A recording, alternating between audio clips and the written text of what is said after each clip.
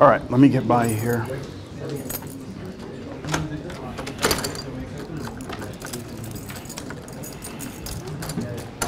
All right. Yeah, they're going to have to let you in. Okay, everyone. Like I said, I hope you had a good weekend. Y'all ready to get started? Yes? All right, so we're going to take a quiz, but I'm going to wait just a few minutes before we do it. I just want to kind of get your brains going again. So, all right, so last time we were talking about this definition of the limit and some of the notation that we use. We finished up talking about this left-hand limit, right? Remember the little plus and minus? Where is it? Where is it? Okay, yeah, so if we have a little minus sign next to the number, that means we're approaching from the left. If there's a plus sign, we're approaching from the right.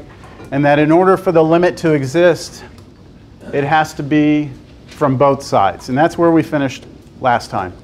And so now what we're going to do is I'm going to tell you a little bit about a function.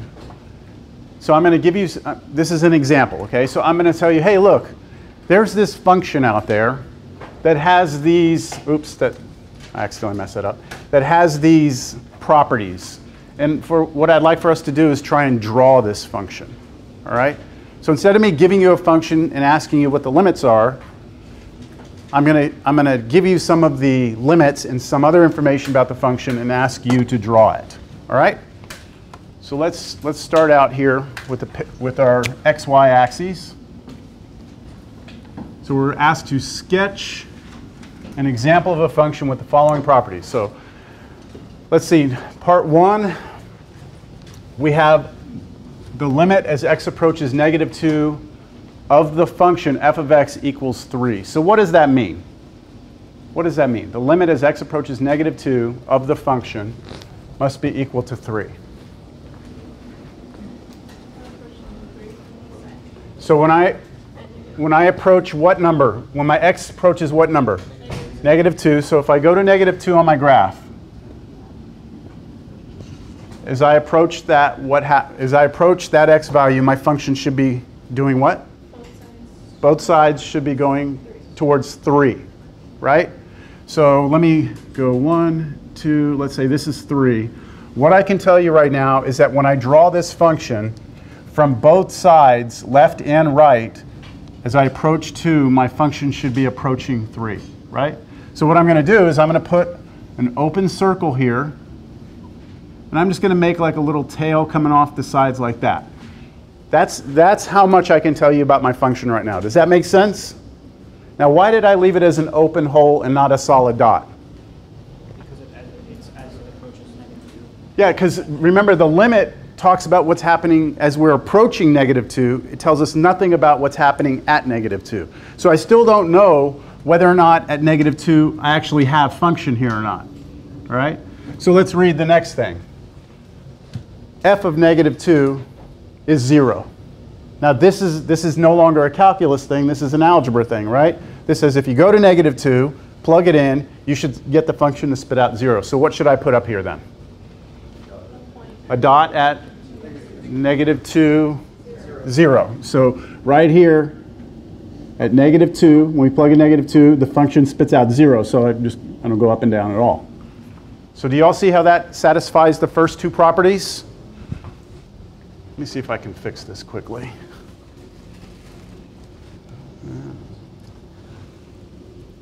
Oh.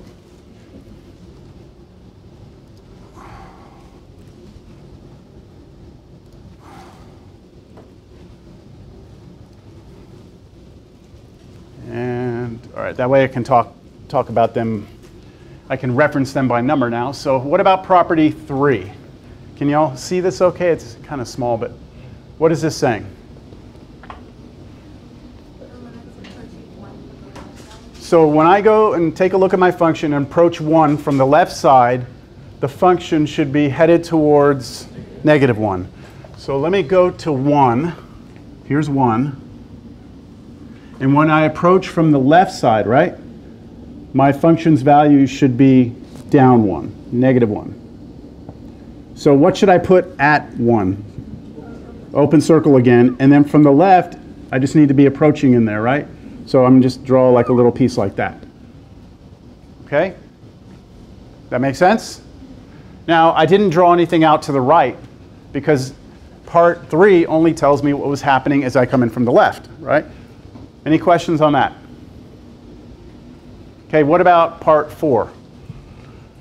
I approach 1. This time from the right, my function should be up at 2, right? So if I go to 1, from the right, I should be approaching a value of 2, so I'm going to put an open circle here and a little tail coming out that way, all right?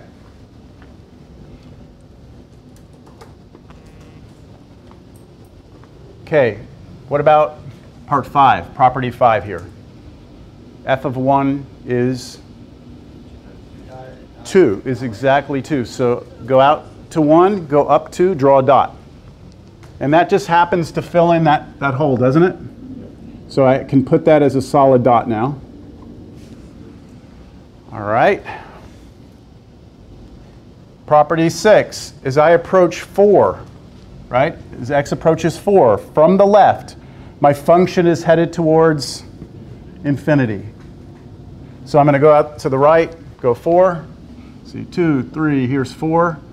As I approach from the left, my function needs to take off, right? So I'm going to do like a vertical asymptote here, dotted line, and I'm just going to make my function head up like that. Now notice, I mean, I think you've noticed this already, but I'm leaving a bunch of gaps in here in between these pieces of my function. I'm going to connect them together at the end, but right now I'm only allowed to draw what I know from these properties. All right, what about the 7th property? Approaching 4 from the right, my function is approaching 0, right? So this time, when I come in this way from the right, my function is going to want to go and approach 0, right? Now, is it actually 0 at 4? I don't know, right? So I'm going to put an open hole here, and then from the right, like that. Now, could I have done this instead? Yeah, sure. I mean, as long as it satisfies the property that we're approaching 0 as we come in from the right. So everyone's picture is going to maybe look a little different, all right? We just all have to have the same characteristics within our graph, all right? All right, last one. F of 4 is undefined, which means that when I go to plug 4 into the function, there's nothing here, right? I just leave it. This is a hole, right? There's nothing there, so I'm not going to put anything there. And that's it. That's the last property, right? So now what I'm going to do is just connect everything together. Yes? On number 8, would you draw would it be y is the drawn asymptote across the entire thing? You just say, hey, there's... You don't need to. Draw all the way up and down? You mean straight up and down? Right. You don't need it, okay? This side is not acting like an asymptote, right? Only the left side's acting like the asymptote. Oh, okay. Right? It's only the left. The right actually heads towards something. Never gets, never actually gets to there, but it's headed towards it. All right, so I'm just going to, I want to finish this graph off. I want it to still look like a function. So over here, I'm just going to make up my own stuff here. I'm just going to draw something like a little arrow like that. And then here to here, I'm just connect these together, like that. And then from here, I'm just going to put those together. And then over here, I think I'll just put a little arrow. So would everyone agree that that function that I drew satisfies all 8 properties? And does everyone see how everyone in the class could have a slightly different picture, but that we should all have the same properties? Okay, so someone else could have drawn something like this, let's just say. They could have done that, that, that. So that purple one there would also satisfy every condition and would be correct. So in the homework for this section, there's a couple of problems where they give you some properties they ask you to draw a picture. I just didn't get a chance in class to go over one of those. All right, any questions? Yes? Okay, so this is just algebra. It's saying, look, when you plug 1 into the function, it needs to spit out 2. So this is really saying that you have the ordered pair 1, 2. That point is on your graph. So to the right 1, up 2, boom. Is that what you're referring to? Okay. So if you don't see the limit, then you're just doing ordered pairs. All right, so now if you could just take out a sheet of paper and just kind of put everything else away. And you're going to do your own work, which means to keep your eyes on your own paper, especially because we're sitting like this. During an exam, we will not sit like this, but it's too much work to rearrange the room, so I trust that you can keep your eyes on your own paper. Because I want to see how you do with this. It's one problem. It should just take you at the most 4 minutes at the most, I think. And I really am doing it just because I wanted to like give you a quiz, like just to get it out of the way. All right, so you ready? Put your name, make sure it's legible, and then put today's date, which is September 3rd, 2019. All right, you ready? All right, so all I want are for you to give me the answers to this. It's one problem, parts A, B, C, D, and E. There's the graph. What's the limit, limit, limit, limit? Nah.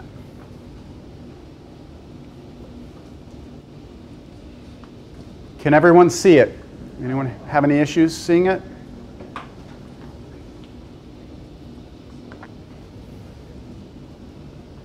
When you're done, raise your hand. I'll come pick it up from you.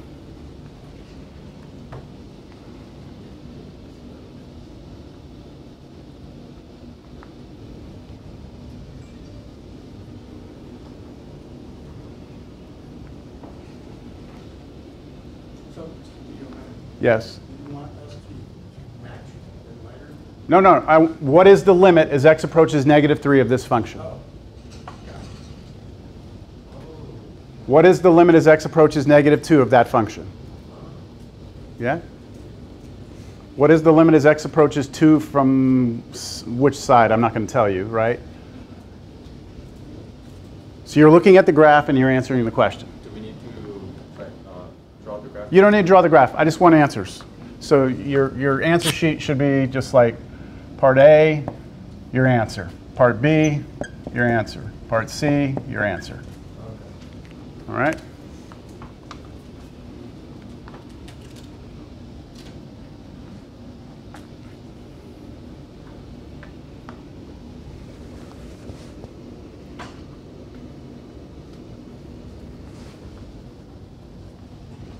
Is that a question? Oh, you're done? Okay.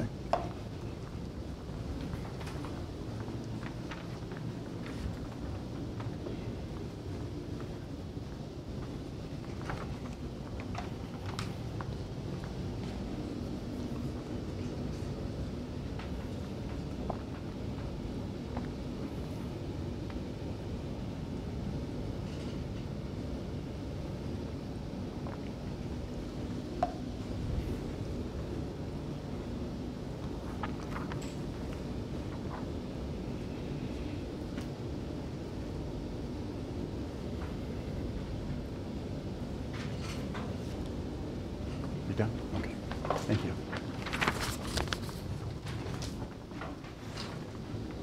Thank you. Thank you. Is that a question or are you turning in? Yes. I think so. What's up? Okay, so how do I write multiple y values? Is it braces and comma? Your limit cannot be 2 different values. I'm going to say you're on the right track, but I can't. Because I'm I'm working on this one. None of it's from.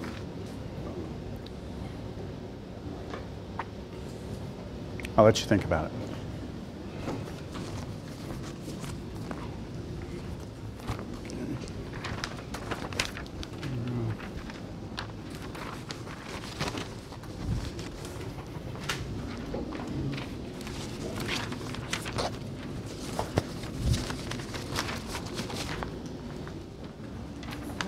Yes.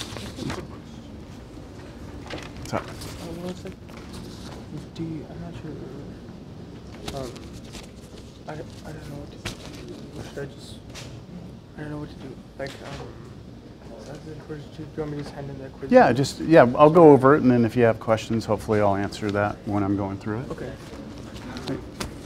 Anyone else? Okay.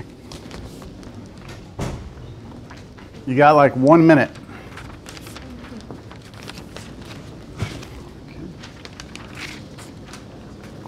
Thank you.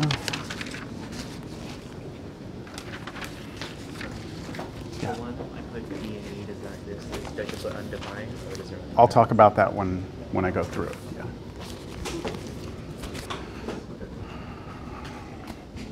Turning in? Yeah. Yes. Okay. Also, you all did not hand in that thing last time, right? Can you all get those out, and I'll collect those also? Is that a question, or are you turning? Okay.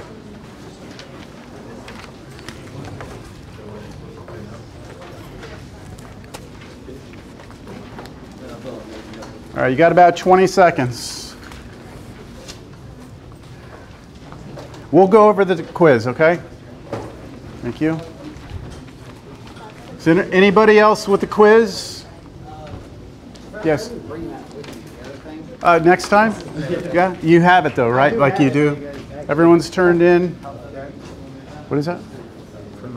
No, this was the one. This was the one I want, yeah. That's, that was an optional thing.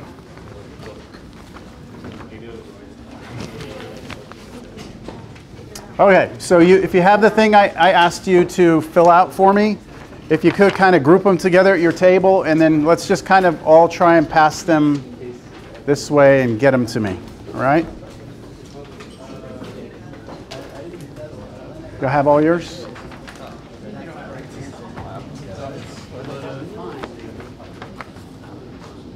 Oh, it's typed up. I was like, okay, there we go.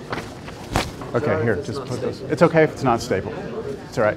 Yeah, don't worry about that. Nope, Jackson, nope. I'll keep it together. Yeah, don't worry about it. Yeah. Got it? Here? All right, did everyone get theirs passed forward? All right, what's the answer to number 1, part A? What is it? 2? No, I gave that so you would see what I was going to ask you, yeah. The answer is 2, that is correct. So let's make sure we all understand what's being asked here. Saying, what is the function doing as we approach -3? From which side? Both sides. Right? If there's not a plus and minus, that means it has to be going to the same place from both sides. And that's okay, because at -3, if we approach from the left, we approach from the right, they're both approaching the same y value, which appears to be about 2. All right, so that would be 2. All right, now this one, we're approaching an x value of +2, but we're approaching it from the left. So here's +2. We're trying to imagine ourselves on the function approaching 2 from the left, and our y value is approaching what? About -1. Here we're approaching +2, this time from the right side, right? So +2, we're coming in this way, so we're up here now, right? So we're up at 3. And then what about the answer to part D? This is saying you have to be coming from both sides, right? And you need the same answer. But we already know that from the 2 different sides, we get 2 different answers. So the correct response to this is it does not exist.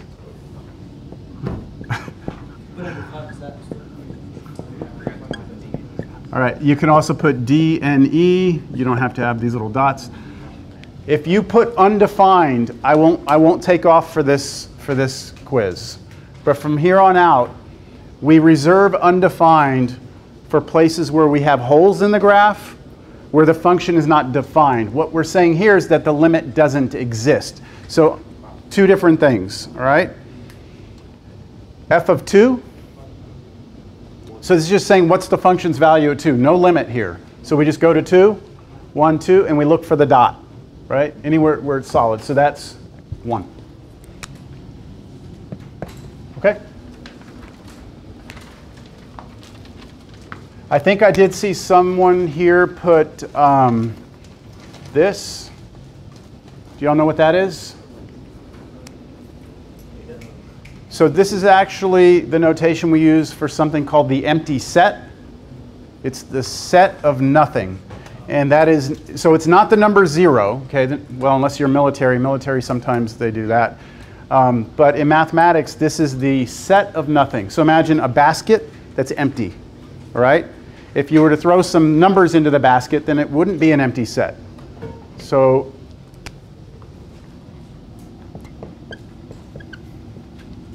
this is a set that contains the numbers 1, 2, and 3. A basket, number 1, number 2, and number 3 are in there, right? If I gave you a set that had nothing in it, that's this, all right? Now, is that the empty set? No, that's the set that has the number 0 in it, okay? So two different things. But this is not an acceptable answer for this response, for a limit, okay? The empty set is not something we put. All right. Are you all ready to do some algebra today? Good.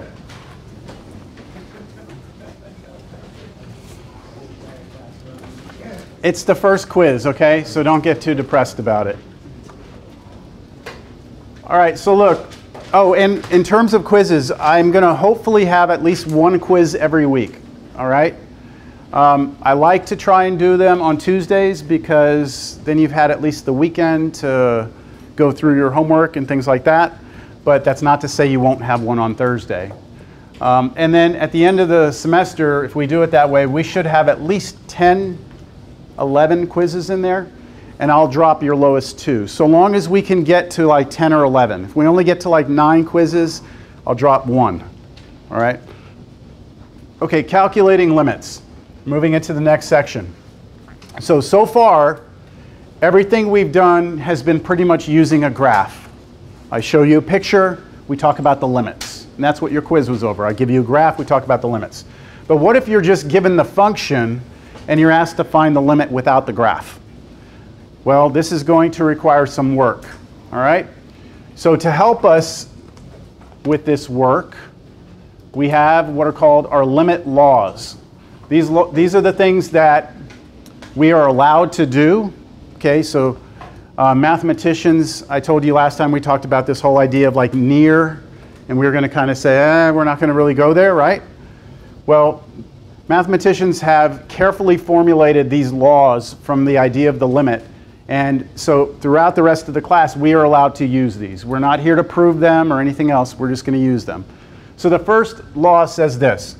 If you're ever trying to take the limit of 2 functions that are added together, you do what you would hope you would need to do, and that is you could just break it up and look at them individually. All right? So this limit law says that the limit of a sum, so the limit of a sum is equal to the sum of 2 limits. So you'll see me do that when I do a couple of examples. Just realize that the law tells us we can. Then number 2, the only difference is that if there's subtraction, you're still allowed to do it. So if you have 2 functions being subtracted, you can do the limits of each one and get a final answer. All right? These are going to look weird until we use them, all right? So just try and follow along for now. All right, this next one says that if you're trying to take the limit as x approaches some number a of c times a function, so this is multiplication. So c here is a constant. that what you can do is completely ignore the constant and take the limit of the function without the constant. And then at the end, multiply by the constant. So the constant kind of can just come out in front of the limit and you don't have to worry about it. Again, let me do some examples and you'll see what I'm talking about when we do this. I'll refer back to these when we do an example. All right, limit law number 4. If you ever try and take the limit of a product of two functions, two functions being multiplied, then again, you can take the limits individually and then multiply those answers together. And trust me, this is a very nice thing that this happens, because later on we're going to have a rule that doesn't behave like this, and it's going to be part of what makes calculus difficult, all right? But for now, this behaves just the way you'd want it to, right? And same goes for division. If you take a limit and you have a quotient, right? A function divided by a function, then just take the limit of the top one and the bottom separately, figure out what those answers are, and then divide, just so long as the bottom one isn't 0. Because if the bottom one is 0, we already know you can't divide by 0, right? All right, this next one says that if you are trying to take the limit of a function that's being raised to a power, you can essentially push the limit inside the power, take the limit of the function, and then take that answer and raise it to the power. So it allows you to just kind of slide it inside there. You see that? All right, number 7. If you're ever trying to take the limit as x approaches a of a constant. So I'm going to actually, because this is a very specific example, what does limit law 7 say this answer is? 5. Okay? It's saying, hey, look, let x approach 4, right? Look at the function. It's 5, right? There's no x in here. So whatever x is doing has no impact on that. So it's just going to stay 5, right? That's what limit law 7 says. The limit of a constant is just the constant. What about limit law 8? Limit as x approaches, let's say 4. I'm just making this up. It says if you're trying to take the limit as x approaches a of the function x, what comes out? A. So what should this be? 4, right? I mean, just think about it. We're saying, look, let x approach 4, right? What's x approaching? 4, right? That's what this law is saying. It's obvious, but it needs to be stated, all right? We can do that. All right, the next one, property 9, is another nice one. The limit as x approaches a of x to a power should be a to the power. I can do that over here. I can just modify this one. If I change this to x cubed, right, then this should become what? 4 cubed, right? Property 10, if you want to take the limit as x approaches a of the square root of x, it should just be the square root of a. So I could do that one over here again, so you can see that. What would this be? Square root of 4, which would just be 2, right? So would you agree that for properties 8, 9, and 10 so far, it appears that all we're doing is just like substituting in, like whatever the x is just gets replaced? So like over here, here's x, right? If I let x go to 4, I just replace that x with 4 and I'm done. It's almost like algebra where you just plug in a number, right? Just plug it in, it spits out an answer. There's nothing really calculus about this, but you'll see how this is going to be used. All right, property 11, last property here. If you have the limit of the nth root of any function, you're allowed to take the limit and do what with it? Put it inside the nth root, figure out what that answer is, and then take the nth root. So earlier we had this where we said we could slide the limit in. This is pretty much the same sort of thing. All right, we're getting there. We're almost ready to start cranking a bunch of examples out here. So there are some nice properties that we have of the limit that can make our lives a lot easier.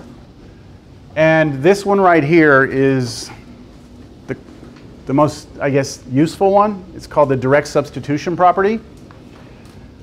Says, before we begin, let us define a function's implied domain. So when somebody writes a function on the board right here, see this function? I'm not stating what the domain is, right? So imagine I didn't write this. I just gave you that function. It has what we would call an implied domain. It's understood that there are certain things you can and cannot plug in, right? So if we look at this, we did this last class, we know we can't plug 4 into this, right? Because we get division by 0. And we can't have a negative under the root. So x has to be greater than or equal to 0, right? So those two things together tell us that the domain of this is all real numbers, every x in the real number system such that x is greater than or equal to 0 so that the square root works. And then x can't be 4, and that'll take care of the denominator ever being 0. So this domain is understood when we're presented with this. That's called the implied domain, all right? So the direct substitution property says this.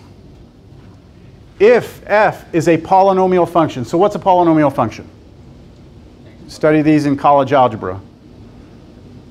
Like x squared plus x minus 4. X to the 5th minus 4x cubed plus 10. Right? All these like powers of x. That's a polynomial. If you're ever presented with a polynomial function, a rational function, which is a polynomial divided by a polynomial, you studied those in college algebra. A trigonometric function, sine, cosine, tangent, cotangent, cosecant, secant, all those, right? An exponential function, or a logarithmic function. Any of those, which is almost everything you've ever studied, right? Then this says that as long as the number a that you are approaching in the limit, as long as that number is in the implied domain, then when you take the limit, all you do is directly substitute a into the function. So let me give you an example of this, all right? Let me just show you. What if we have this function f of x equals sine x over x to the 3rd plus 4x plus 1. All right, there's a function, right? Now, let me ask you, what is the limit as x approaches 0 of this function equal to? All right, so let's start putting things together, everything that we've just talked about. Is this a polynomial function, a rational function, an exponential function, logarithmic function, trig function? Is it any of those? The trig. So it has trig in it, right? It's also a ratio, right? But a rational function had to be a polynomial over a polynomial, right? So this by itself is not rational, right? It's not trig because it's got more than just trig. It's got this, right? So it's not a polynomial. It's not a rational function. It's not just a trig function. It's not an exponential function. It's not a log function, right? So if it's none of those, you can't use this property, right? However, didn't we just say a second ago in one of our limit laws that if you have two functions, one on top of the other, that when you take the limit, you can do the limit on the top and bottom separately? Okay, so for this, what I can do, using limit law, what limit law is that so I can refer to it? The one that has the quotient right there. Limit law 5. If you ever have the limit of a quotient of two things, you just do the limit on top and bottom. So I can come back here and I can say that this will be equal to the limit as x approaches 0 of the top one over the limit as x approaches 0 of the bottom one. And I'm using here limit law 5. I'm going to just circle 5 over this just so you understand I'm using the limit law 5 to do that. Does that make sense? Now, do these individually. Look at the top one. I'm now taking the limit of a trig function. Yes? Where did you get the x as x approaches 0? I've just made it up. I could have said x approaches 2. I just made this up. Okay? So look at the top one, right? We have the limit of a trig function, just a trig function. So now we can use the direct substitution property, right? As long as what? What we're approaching is in the domain of that function. So what is the domain of the sine function? All real numbers, right? So 0 is definitely in all real numbers. So all I have to do is just plug 0 in, and I'm done. Sine of 0 is 0. So the top is 0. Do you all understand that? Now I need to do the bottom still. I'm not done. I'm taking the limit as x approaches 0 of what type of function? Polynomial. So now I can use direct substitution property. Direct substitution property says so long as 0 is in the domain, we're good to just replace it. And the domain of this is everything, right? This is a polynomial. So domain of polynomial functions is all real numbers. So just plug in 0 for x. 0 here, 0 here, and what would you get? 1. And so 0 divided by 1 is 0. So this limit is 0.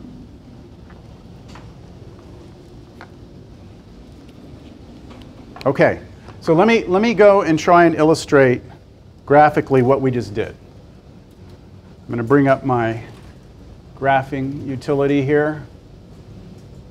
And I'm going to type in that function. It was sine x over x. Hold on. I don't know where my raised is on this keyboard. Oh, there it is. Raised to the third plus, what was it, 4x plus 1?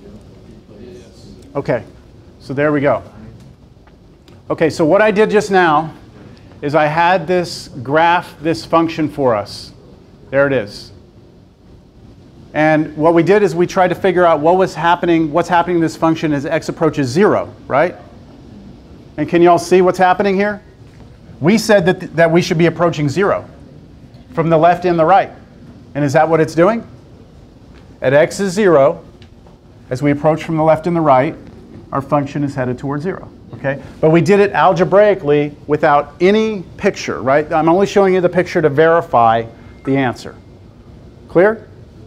So that example hopefully shows you how you can use the limit laws and how you can use the direct substitution property. All right. Now we're going to do all of these examples. All right? Because now we get to play with some algebra. And before we do it, I'm going to make it a little bigger so we can see it. Yeah, that's good. I have a handout for you. And it's free. It's a free handout. And I'm not real big on free handouts. So this one, you know, today's your lucky day.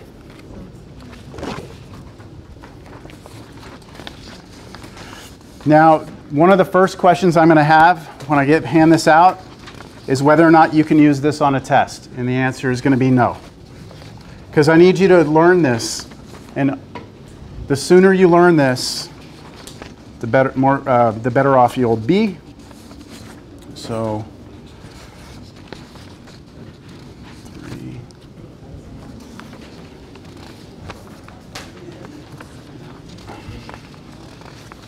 Go. 2, 3. Here we go. All right. So this is what I call the limit summary. It's not, this doesn't have the title on it. If you want, you can write it at the top. This is what I'm going to refer to as the limit summary. So this pretty much is a little table that kind of helps you remember how to deal with limits whenever you see certain things happening. All right? So this is going to cover the whole semester. Everything we learn is in this little, not everything we learn, but when we talk about limits, it's all encompassed in this one little sheet. So we're not going to talk about everything that you see here right now. We're only going to talk about one of the things. So you see in the top left, it has a box, and the first thing over there is this thing 0 over 0. You see that? And then next to it, it says infinity over infinity, and blah, blah, blah, and it has all these other things. We are only going to talk today about this. All right? So what does it say within that box to do if you see 0 over 0? Use some sort of algebra or trick. Okay? So now you have this. Let's do this example. All right? That table will make more sense as we move through it. Okay, take a look at this limit. What is x approaching? 1, okay? All right, so is that a polynomial, rational, exponential, log, trig, function? What is that? It's a poly over a poly, right? Which means it's a rational function. So can you use the direct substitution property? Yes. So try and just plug 1 in for x and see what you get. All right, just replace all your x's with 1s. I'll move this down so I can reach it. Okay, so I can use direct substitution. So this should be equal to 1 squared plus 1 plus 2 over 1 plus 1. And what am I getting here? 4 over 2, which is 2, right? That's it. Did we have any problems there? No. That was almost like an algebra question, wasn't it? Just like plug 1 in, that's all we did? Okay, so there's nothing interesting happening to this function as we approach 1. As we come in from both sides, if we were to graph this, we should be approaching 2. Do we need to see the picture or you believe it? You believe it? Okay. So whenever you're doing limits, the first thing you ever want to do is see what happens if you do direct substitution. If you do direct substitution and you get an answer that makes sense, like 2 is a number, it makes sense, then you're done. Box it and move on, okay? But don't forget that. That's always your first step. So let's move to the next example.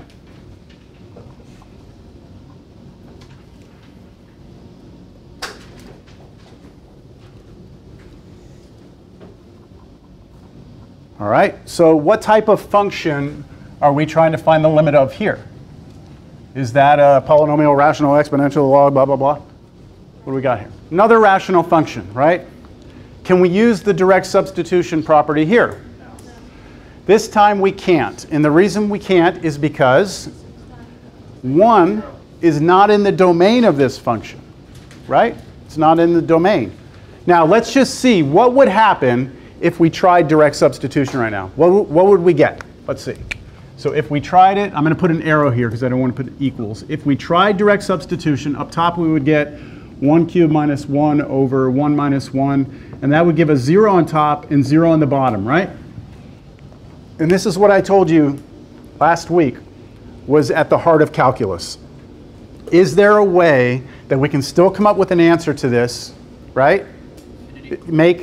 Somehow make that make sense, right?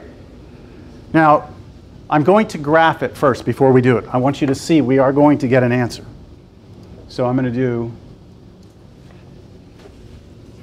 x cubed minus 1. Is it messed? Oh, that's all right. I'll fix it.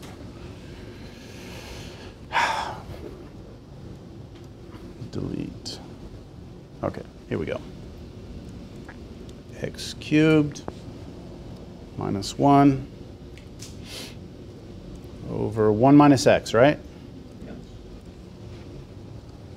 There's the graph.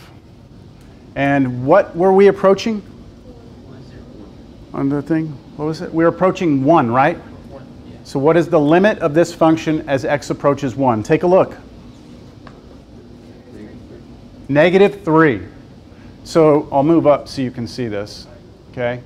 So as we approach 1, right? From both sides, right? Our function is approaching -3, isn't it? Now what this graph is not showing you is the fact that there's actually a hole here. There is a hole, right? Because at 1, you can't plug 1 into that function, can you? You can't. So the computer isn't really showing us that there's a hole there, but there is a hole there. But we still have a limit, right? The limit exists. It should be -3. So let's see. How are we going to get to that answer? We should be able to get to -3, right? As an answer? So when we try direct substitution, we get 0 over 0. And according to the table, when you see 0 over 0, when you're taking a limit, you should do some sort of algebra or some sort of trick. All right? So what algebra is kind of like popping out at you there that you could do for this function? Factor, okay? Factor what? The numerator, right? The numerator, x cubed minus 1, is a difference of cubes. And there's a formula for the difference of cubes, right? Okay, so this becomes, now watch what I'm going to do. I'm going to rewrite limit. Lim, x approaches 1. Notice I'm putting the x approaches 1 underneath the lim, right? For some reason, my computer just always wants to force this out front. It's just a problem I'm having with the computer. So when you write it, you should put it underneath. It's just, that's the notation most people use. And now what I'm going to do is just factor. So the top, what is x cubed minus 1 factor to be?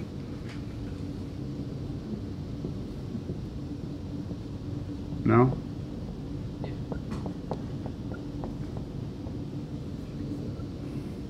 So I got that formula from my head, but it's actually somewhere in your algebra class. If you've forgotten it, it should be on your cheat sheets, your little formula sheets. Should be there. Yeah, let's just write it down. If you have a cubed minus b cubed, it's a minus b times a squared plus ab plus b squared. That's the formula for difference of cubes. There's another formula for the sum of cubes. So that's the one I'm using right here. A for us is x and b is 1. So just plugging those in, you get that. All right, so I've done some algebra, right? Does that help though? I mean, have we gotten anywhere here?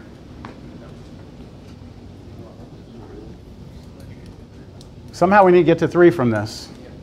Or sorry, -3. Wasn't it -3? Does anyone see what we can do? Well, I mean, don't you know what the whole is, and now that the x minus 1 is 1 minus x? Yeah, there's something about this that we should recognize. Is that what you're going to mention? Yeah, you can pull the negative out and then factor. Okay, good. So we notice that these two factors are off by a sign, right? This is positive x, -1, or positive x minus 1, and this one is 1 minus x. So they're off by a sign. So what we can do is we can, again, write equals, write the limit again, write x goes to 1. Do not get rid of that limit, okay? When you're taking a quiz, taking a test, if you're doing this, you must write limit each time, until the very end when we actually let x go to 1. That's when you can stop writing it, all right? So if you're missing that, I'm taking off points because it's like missing commas and periods in a sentence. It has to be there. All right, so I'm going to factor -1 out. So I'm hoping everyone here is comfortable with this. I'm going to factor -1 out of the bottom. So do we agree that if I pull a -1 out of each of these, then this is what I'd be left with? So if I distribute that back through, I'd get back this. So why is it that I did that? Because now they cancel, right? Because this is actually, if I flip the order, is x minus 1.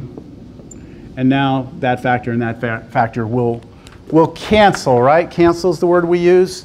Technically, it should be reduce. Okay, it reduces. It becomes a 1. All right? But students like to use cancel, so we'll just say cancel. Cancel, cancel. And now let's see what we're left with. Limit x approaches 1. What's still left? I have the x squared plus x plus 1 on top. What do I have on the bottom? -1. Okay, so now I have kind of like a rational function again. And if I let x approach 1, I don't have any issues anymore, right? I don't have that domain problem anymore. And so I can just plug in 1. So no more limit. I'm doing a direct substitution into this. I get 1 squared plus 1 over -1, which is -3, which is what the picture said we should get, right? Y'all see that? So we are able to take a function, look at it, take a limit to a value that we know the function is undefined at, and we are able to get some meaningful answer out of it. Yes? When you're doing this, did you stop writing the limit right here of x? Right here? Exactly where it's supposed to be? Like, Could I not write limit here? Is that what you're asking? I'm asking, like, where do you stop in this When did you replace x with 1? At what step? This step, right? That's when I stopped writing it. Okay? So you have to wait until the line that you let x become the 1. That's when you can get rid of the limit. Okay? All right.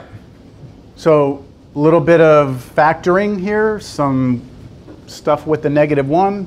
This is all within, it's all fair game, right? Okay. What else do I want to say about this? Or something else I wanted to say. Could you have factored the -1 out of the top one instead, like out of here? Yeah, you could have done that. Pull the -1 out of here, made that negative x plus 1, they still would have canceled or reduced. Oh, I remember what I was going to ask you. This is important. Very important, actually. I want you to consider these two functions. Okay, so we're going to back burner everything for a second. I'm going to put two functions on the board here. We're going to have a competition. The f function versus the g function. Are these functions the same functions? Unless I see 0. So they look like they would give you the same thing no matter what, right? Except if x is 0. So if I go to my computer, right, and I say, hey, graph x over x.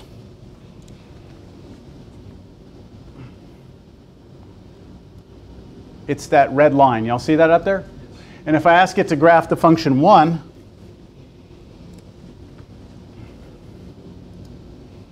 well, it's there, but you can't see it because it just drew it right on top of it. They look identical, don't they? What the computer is leaving out is the fact that the x over x function has a hole, right? This one, when I graph it, looks like this. Here's 1, right? It's like that, but it has a hole here, right?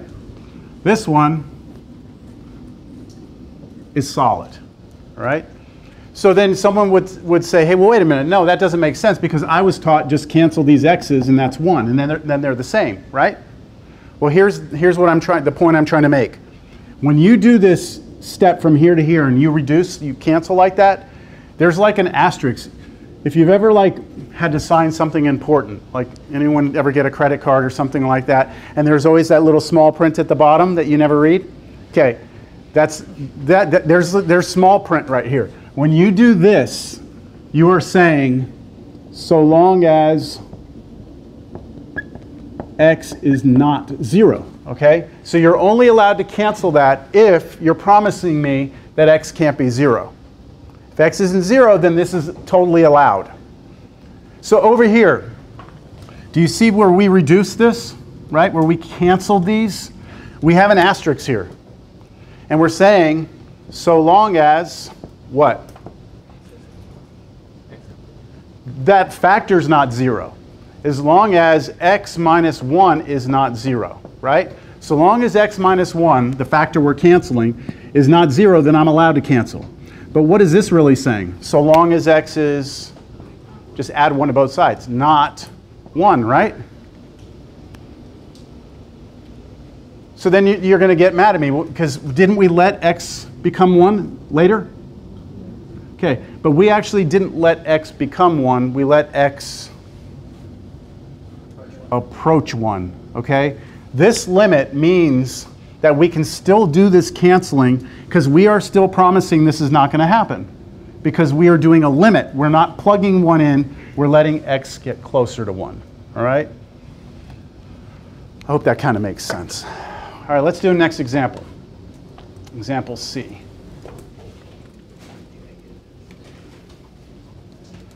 All right, so for this one, is that a rational function? Is it a polynomial divided by a polynomial? No, it's not, because the top function is a root function, isn't it? Okay, so let's try and do this one by breaking it up into 2 limits and doing each one of them. If I do the limit of the top, what would happen if I tried just replacing x with 0? So I'm just going to see what this looks like if I try direct substitution. Yeah, you're going to get that. And then on the bottom, if we directly substitute, we get 0. And then what is that going to be? 0 over 0? And this is not good, right? This is why we're here. We're here because we want to be able to do that, all right? So we go to this, we say 0 over 0, we need some algebra, we need some trick, right? So hopefully we can get to it. This one, I'm not going to show you the graph first. I'm actually going to see if we can't come up with the answer, and then we'll check it with the graph. So the question becomes, what algebra are we going to use here? The last problem we used factoring, right? And it worked out. Here we don't have anything to factor, do we? So as a Calculus 1 student, what you're going to see is that there's a lot of like tricks and ways to attack things that you just need to see someone do it like the first time, and then you know, okay, hey, look, that's something I can try, all right?